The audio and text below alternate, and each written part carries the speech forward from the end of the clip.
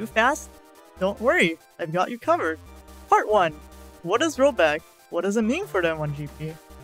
You may know from the guide made by Mars that we used to play online using VBA Link. What you may not know is that VBA Link is almost 20 years old. It's also closed source, which means it's a miracle it's held up this entire time since no one would be able to update it. We would have to pause for a few minutes for each match to try to reach 100% game speed, and then have to try again if the connection breaks, or if the game states fail to sync in the middle of the match. It took a lot of dedication to play on VBA Link, and that's before we talk about the lag and latency issues. This is where rollback comes in, as an alternative netplay approach. Older netcode solutions will increase the delay on your inputs, or even pause the game to compensate for lag, which can make it really hard to play. With rollback, it tries to avoid any of those things, so it allows for a much smoother experience. Your inputs will not be eaten by lag. Included down in the video description is a useful video explaining rollback in more detail. Part 2. Download and system requirements. The big green button on tangobattle.com will download the latest Windows or Linux installer based on what you are running. There is no planned support for Mac. You do need to have a 64-bit computer in order to play using Tango, and the better your system specs and internet, the better your experience will be over long distances. Here you can read a developer's blog on how they achieve rollback of Tango. Join the Discord server for additional support. Follow the Twitter account for the latest updates, and change the website's language. English, Japanese, traditional Chinese, and Spanish are all supported inside the Tango client. Part 3. Installing Tango and setup process of ROMs. This guide will cover the Windows installation process. Once Tango is downloaded, open it to launch the installer. If this does not work, your antivirus may have mistaken the installer for a virus. In this case, you will need to make an exception in your antivirus configuration for Tango. When you start Tango for the first time, you will be guided by a setup wizard. The first thing to do is to bring in your ROMs. The Tango directory will be in Documents. Please make sure that they have not been patched or modified in any way. Players need both versions of a game in order to play against opposite versions. For example, if you want to play Battle Network 6 Balzar against Battle Network 6 Gregar, both players will need both Balzar and Gregar version ROMs. In order to legally obtain your own ROMs, please refer to the video description on multiple ways to do so. The easiest method is dumping your ROMs using a DS or DS Lite with a flash card in order to dump your GBA cartridges.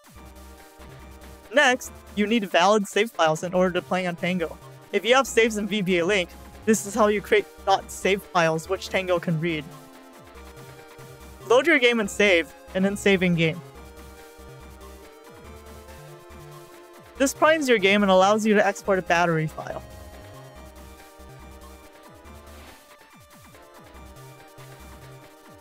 Once this is generated, you are free to rename the save as you please and put in your Tango save directory.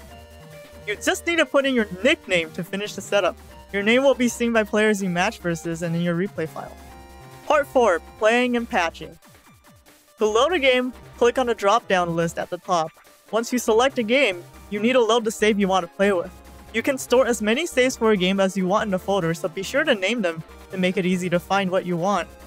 If you load Battle Network 6, you will be able to see your Navi customizer, equip folder, and mod cards if you are playing the Japanese version of the game.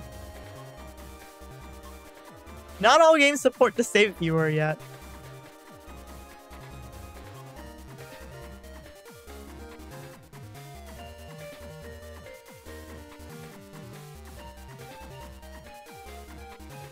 Below the games list is the patch list. Tango uses cling unmodified ROMs in order to automatically apply your selected patch for you, so you don't have to modify your ROMs. As an example, I am loading the All-Stars patch here. If you want to play single player or edit your save, click the green play button in the bottom right.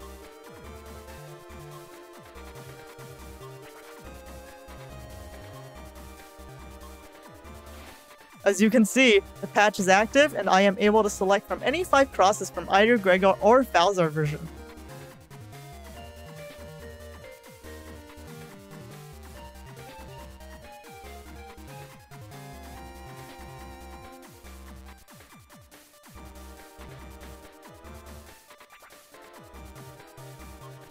The Bingus BN6 patch by Mars is our tournament mode patch, which cleans up host and client discrepancies. You can read more about each patch in the patches section. The Tango and patch ecosystem is a new and growing development. Multiple developers are hard at work updating and introducing new patches for your improved experience.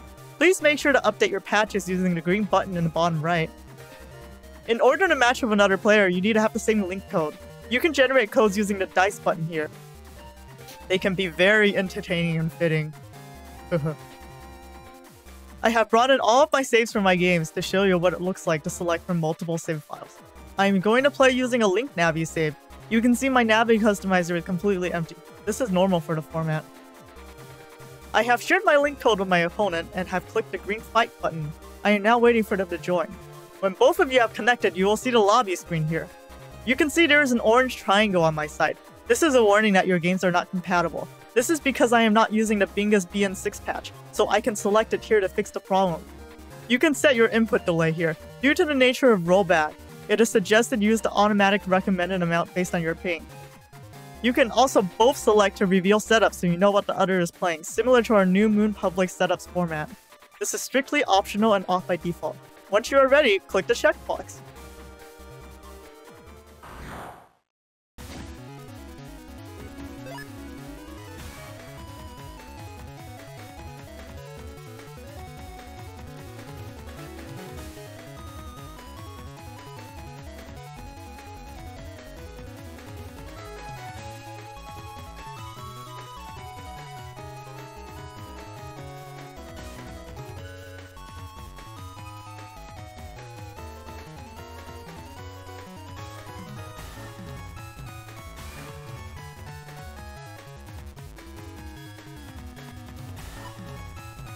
Good luck, have fun!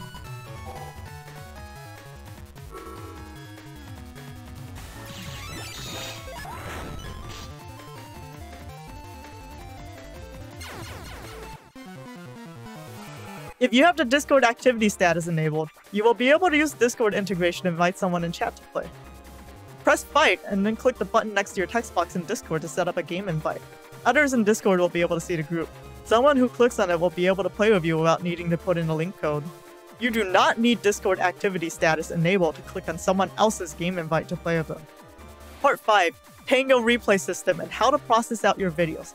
Every match you play in Tango has the inputs and events from both players recorded. This will automatically generate out a replay file for each round. A triple battle is up to 3 rounds. Because Tango exports out by each round, we need another program to piece them together. We use AV debugs for this process. The download link is also in the video description.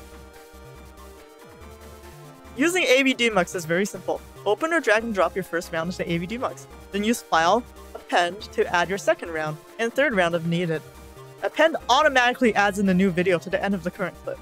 Now press File, Save, and you're done. Yes, it actually is that fast. You will be able to upload your entire match with someone this way to share or submit for New Moon Tournament. Keep in mind that Tango replay files are very small, and you can also view them using the replay player with the play button, without needing to export the video. Part 6. Settings, auto-updating, manual updating. Let's go over some additional options in settings. You can change your nickname, choose from different supported languages,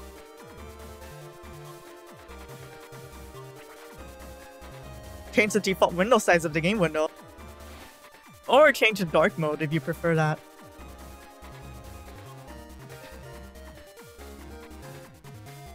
You can edit your file paths for directories, as well as advanced features.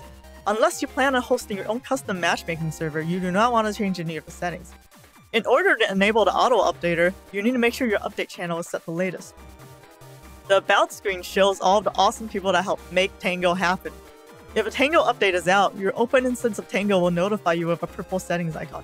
Once it has finished downloading the update, it will change to blue notification icon. Once you see this, you can update by closing Tango. In a moment, you will see the installer for the update pop up. If you don't see it, try going to your desktop and minimizing your windows. It can be hidden beneath your other program. The auto updater is not a fully supported feature, so if you have issues, please use the following method. Remember, TangoBattle.com always has the latest version, so you can always download and install over your current version of Tango to update. The footage in this video was taken earlier and is already outdated on the same day. To get notified of new Tango updates, you can follow the Twitter account or join the Discord and keep track of the announcement channel. Part 7. Troubleshooting. If the Tango installer is not working, please make sure to disable your antivirus software to add an exception for Tango. If your ROMs are not showing up in a list, please make sure of the following. You are using the clean Japanese or US region ROMs. European ROMs are not supported in Tango, but they can be patched to become US region ROMs. If you have the correct region, please make sure your ROMs do not have patches modifying them. Tango expects the base ROM as it applies patches automatically using a single base ROM. If your ROMs have been dumped from your Wii U, then please use the patches provided in the video description link in order to modify them into compatible ROMs. And there you have it! Tango supports the Japanese and English versions of Battle 3, Battle 4, Battle 4.5, Battle 5, and Battle 6. Good luck, have fun!